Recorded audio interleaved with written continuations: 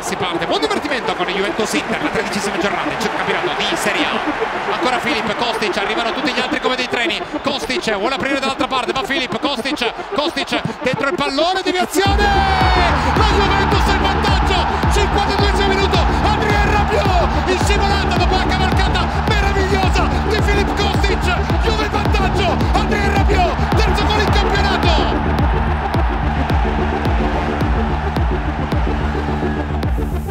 As one of the traditional powerhouses of European football, Juventus have always been the subject of intense interest and scrutiny. Today is no different as the Italian giants experience a period of considerable transition and change. In this interview, we'll talk to the club's Chief Marketing and Communications Officer, Mike Armstrong, about the club's desire to establish a sustainable business model and how, as a club and sport, football can retain its relevance and popularity in the modern world. My name is Ali Drew and this is A Moment With. Mike, how are you? Very good, thanks. Yourself? Yeah, I'm very well, thank you. I'm excited to be here. We're obviously walking through the tunnel where so many famous players have walked through and about to go out onto the pitch. Does that feeling of being in the stadium ever sort of get tiresome? Do you ever get over that? No, it's a surreal feeling. It's a special moment, and I mean today it's going to be so unusually quiet. So for me that'll hit. Yeah, home. Very strange for you. Yeah, and just stepping out by the pitch into this stadium, I mean, it almost takes your breath away. It's spectacular. It's massive, and it's just, I mean, I don't even think I've got a word for it. It's beautiful. And just so to talk about you, what's the biggest thing you've learned about being here?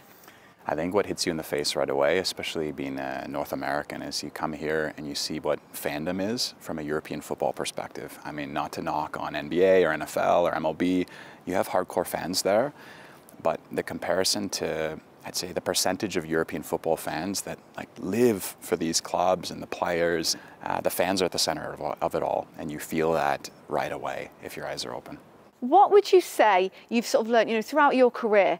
You would admit to this, that maybe early on you took on jobs and roles that were maybe a little bit beyond your capabilities. Do you feel that set you up perfectly for this role here? Yeah, absolutely. It helped. I mean, growing up in a small town in a smaller market, I mean, I was able to work for big international companies, but in a small market. And so by nature of that, you get much more responsibility. I also grew up wanting to be an athlete. I come from an athlete family. And so the way I approach work is very much in that way.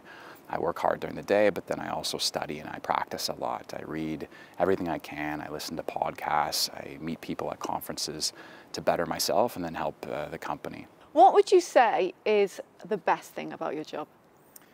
I mean, I love that I get to work on a product that ultimately people care so much about. I mean, I've spent a lot of my career working in consumer packaged goods. I mean, people like them, but they don't love them the same way as they love Juventus. And so being able to work with such a hardcore, passionate group of fans and thinking of new ways to make them happy is really exciting. Perfect. Well, are you ready for your interview? Yes, absolutely. Let's go and sit down. Thank you. So Mike, as we discussed earlier, the club is going through a lot of changes. It's a transitional time. What do you think is the need for the sustainable business model going forward for the club?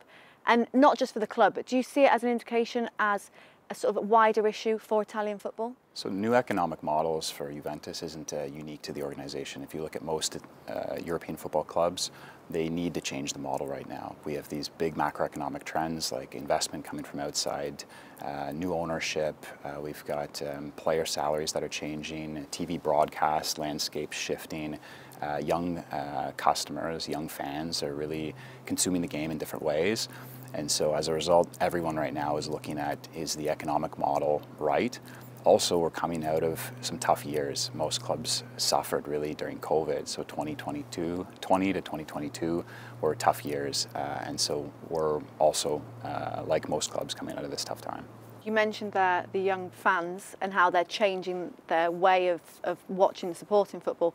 Traditionally, they used to support a team, but now we're starting to see trends where they support a global star, so they follow the player rather than the traditional fans who support a club. How are Juventus sort of dealing with that, counteracting that? Yeah, so I see it as additive. I don't see it as like one fighting with the other. If you look at the European digital ecosystem of the clubs, they're growing. The players' ecosystems are growing. And so I see both as moving forward as opposed to one negating the other. And so if I look at it as a trend, I also don't see it as something that's new. If you think about decades ago, we always had our star player, like the player that we wanted to follow, whether that player was on our club or not, it was of interest. And so I don't think the solution is trying to stop people from following stars, because that's what's good for the total industry. For me, it's more so we're in this attention economy, and we need to find out how do we, in the little time that we have with our fans, make sure that they're engaging and feeling an emotional connection with the club and the brand, and not only the players. How important is digital media to all this and staying relevant in the modern world? Yeah, so from a relevancy perspective, it's critical. I mean, I tend to oversimplify, but if I look at, 30 years ago, we had a TV set, we had 30 stations, we had a radio. You fast forward to today, and we've got unlimited content at our fingertips all the time. And so really, football shouldn't look at it as teams fighting with teams or football fighting against other sports. I mean, we're competing with entertainment as a category. And so people might want to watch football, they might want to watch gaming or an influencer. And so we have to be hyper relevant. And so if we look at Juventus, our fan base is 93% outside of Italy. So we've got this really strong, important Italian core. And then the rest of it, that's all over the world. And so we've got 6+ different languages, we've got all ages. And so recently what we did was we built the Juventus Creator Lab, which is this new production studio, which has influencers with content creators, with social media managers, with producers and editors, but everybody essentially together looking at how do we create content in a different way to give more transparency and to appease this really diverse audience. And so in the last 6 months even, we've launched 2 Amazon Prime documentaries, several YouTube original formats, the first football TikTok mini-series. So today, for instance, we had freestylers descend into Torino from all over the world to compete to be Juventus's first ever freestyler. We had our players as celebrity judges, and this was another way for us to look at how do we try to be relevant, give transparency, and new content to our very wide and varied fan base all over the world. It does sound like Juventus are doing a lot to evolve. Do you feel like football as a whole, in its traditions, maybe stop it evolving as it should? Yeah, I think people don't like change, right? It's a psychology. Within football, I see people are very precious about the sport. It's a beautiful sport, and so change is difficult. If you look at recently, we've seen changes with respect to the VAR or cameras in players' dressing rooms. And at first, those things were jarring, but people have gotten used to them, or most, maybe. So I think change is going to continue to happen. It has to.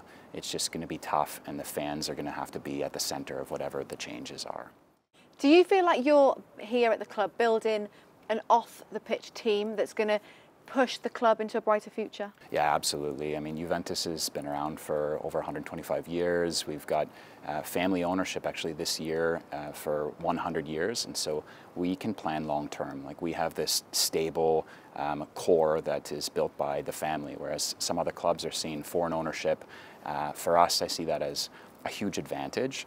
The team that's in place now is ready to go. We've built a multi-year plan, and so we're full speed ahead. So all the changes, all the transitions are for the long-term greater good for the club? Absolutely. Perfect. Well, thank you so much for your time, Mike. It's great talking to you. My pleasure. Thank you.